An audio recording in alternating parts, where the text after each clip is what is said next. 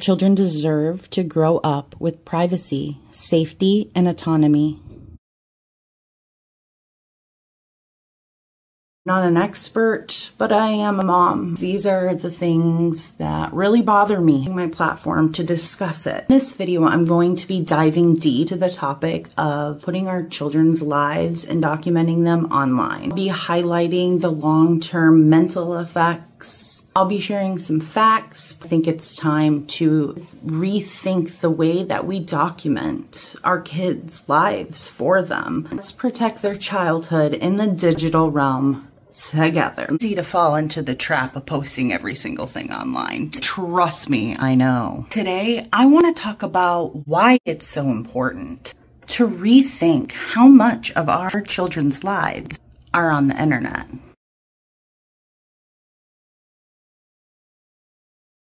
In a world that feels increasingly connected through screens, we live in a time where children are growing up with a digital footprint before they even know what that means. And while we share out of love, that online presence can have unintended consequences. From safety risks to identity issues, is it time to reconsider what we post and why? First, there's undeniable risk of putting our children's personal information out there. From names, locations, to faces, these details can easily fall into the wrong hands. According to the FBI, over 15,000 children have their identities stolen each year in the U.S., often before they even hit their teenage years. Every year, millions of children go missing globally, according to the international statistics. In the United States, the National Center for Missing and Exploited Children reports about 460,000 children go missing annually. Worldwide, estimates suggest that 8 million children go missing globally each year, including those abducted, trapped, or running away from dangerous environments. These numbers highlight the importance of increased awareness, vigilance, and protective measurements to ensure the safety of our children worldwide. I'm fortunate enough to have grown up during an era where I know that the internet never forgets. Once something is shared, it can be copied, stored, and spread without our knowledge or control.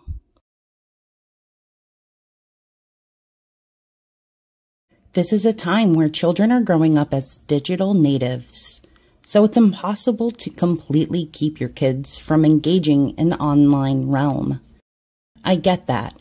Right now, it's the time to set the example. It's not the most important thing to pull out our phone. It's not ideal either. Living through our phones is no way to live. Being a content creator is a perfect example of living in the digital realm. What I do with the tool of creating a digital footprint is used to expand consciousness and awareness for good. I would never use my online platforms as a prime example of my existence here on Earth. When you're constantly being the center focus with a camera on you, your parents are taking pictures of you, taking videos, documenting. It almost feels like you don't know how to behave. You don't know how to act. You don't know who you are. Because there's a lens capturing your every moment. How do you live like that? And what does that do to your mental health? Your identity becomes lost, and you become whatever your parents want you to be in front of the camera. If you're being told to be happy and smile forcibly, then how can you tell the difference at such a young age of when an appropriate time is to be yourself? To document these moments with your children and hold them close to your heart and keep them sacred is so beautiful and important. It's what we do with those memories thereafter. It starts to get muddled. The reasons become unclear of why we share our children online. What are we looking to gain? The number one reason I get is that people want to share their children with family members and friends that are distant and can't see them on a daily basis in person. My response to that could be endless. There's so many ways around that, but I'll let you figure that one out. Now is the time that we break the cycle and show our children that living in the moment, in the here and now, is the most important part of life, and the digital realm is just a perk.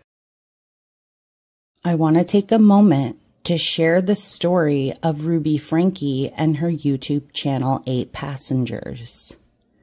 It's a chilling example of the potential dangers and consequences of exposing our children online. Ruby Franke was a family vlogger who gained fame by posting videos documenting the everyday lives of her 6 children and her husband. At its peak, 8 Passengers boasted over 2 million subscribers, but behind the scenes, troubling issues were mounting. Ruby Franke and her family launched 8 Passengers in 2015, focusing on the day-to-day activities of their children, from school drop-offs to disciplinary actions. The channel quickly became popular as viewers became invested in the personal details of Franke's family life. As time passed, concerns became to arise about the nature of the content, particularly how Ruby was disciplining the children, and the possible exploitation of their privacy for views and monetization. One of the first red flags that caught the public's attention was Ruby's authoritarian approach to parenting, which she displayed openly on the channel. Some incidents that sparked outrage were public shaming, withholding food, disciplinary actions, public outcry and criticism, worsening allegations, and more. As people tuned in, critics began to voice their concerns. The ethics of the family vlogging became unclear, especially when it came to the children's rights to privacy. Many viewers felt uncomfortable watching personal moments of the children's lives, and the fact that the children didn't have any control over it. The constant documentation of their lives blurred the lines between what was appropriate to share publicly and what should remain private within the family. This led to widespread criticism, with many people calling for child measures and regulations. In a shocking development in 2023, Ruby was arrested and charged with aggravated child abuse.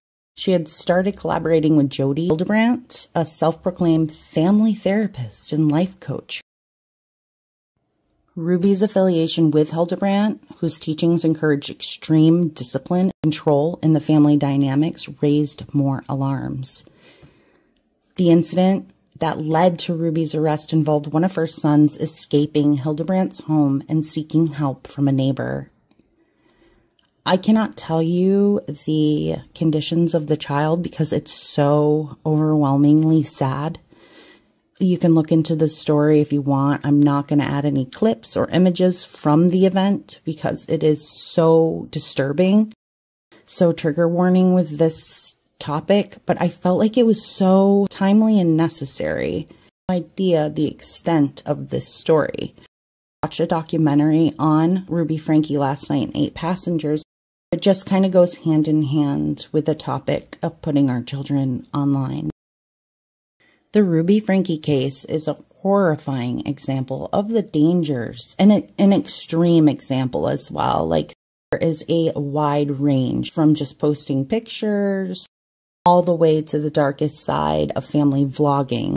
This is a horrifying example of the dangers of using your children for content creation purposes and the psychological, emotional, and physical damage that can result when boundaries are crossed. The intense scrutiny of the public eye, combined with the pressure to constantly produce content for financial gain, can lead parents to make decisions that prioritize views and money over their children's well-being. In Ruby's case, her strict and harmful parenting methods were not only accepted by her online community for years, but may have escalated it due to the lack of oversight and regulations around family vlogging. I think the key takeaway from this topic and side note is the lack of consent. Frankie's children had no say in the constant exposure online. From the moment they were born, their lives were shared with millions of people, leaving no room for privacy or control over their own stories. Children in the family vlogging industry, including the 8 passengers, are often used as props for content. Personal moments, punishment, daily struggles were all documented for views, raising ethical questions about the parents' motives. Shaming and abuse from Ruby, from her harsh parenting methods, which were shared, crossed the line into emotional and physical abuse, which were normalized for viewers. This holds long-lasting consequences for her children. Ruby Frankie's downfall serves a grim reminder of the potential horrors of exposing our kids online. Her case is an extreme example of what can go wrong when parents fail to consider the privacy, safety, and autonomy of their children, all for the sake of content creation. Even if it's as simple as Facebook, you are creating content for other people's enjoyment. If it was just for personal reasons, then you would make that private. We have Google Photos now, cloud. There's just so many other ways to document your child's life and keep it sacred for yourself and for them. There's also a movie called The Sound of Freedom, which really sparked this debate in my mind. It's a really moving film, not only highlighting the protective instincts of parents, but also touch on the broader society duty to safeguard children from harm. Whether through emotional resilience, fighting for justice, or just taking a stand against the real-world threats, these stories show the power of protection, love, and advocacy for children. Parents should educate themselves and watch The Sound of Freedom because it sheds a light on the horrifying reality of child trafficking, a global crisis that affects millions of children. The film highlights the importance of being aware of the dangers that children face, not only in a vulnerable world, but in everyday environments. By watching this movie, parents can better understand the scope of these threats and the critical need for vigilance, protection, and advocacy to ensure the safety of their children. It also encourages parents to take a look in their communities to prevent exploitation and support organizations working to stop these crimes. We're the parents. If we're not doing something, we're not supporting organizations or speaking out using platforms with our voices, taking a stand on this matter, then you'll fall for anything. One of the most crucial aspects is consent. When we post pictures of our children, they can't give us permission. We are shaping their online identity for them. How will they feel when they're old enough to have a say? Not only does it affect their future, but we're also seeing the psychological toll of growing up under the scrutiny of social media.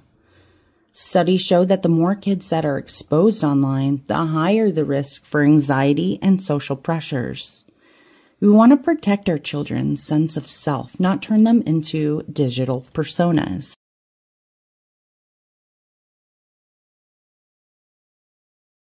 Before I wrap up this video, I do want to make a point that I am not fear-baiting anybody or trying to scare society out of engaging with the online community when it comes to your children. It's a buffet. It's a catalog for perversion and pedophilia. We have to keep our minds open to these topics. This is just to help educate and inform and open your eyes to a different reality, one that we don't have to worry so much. Anything can happen, but it's good to be aware to help protect our kids and be the best parents we can be for them, for their future.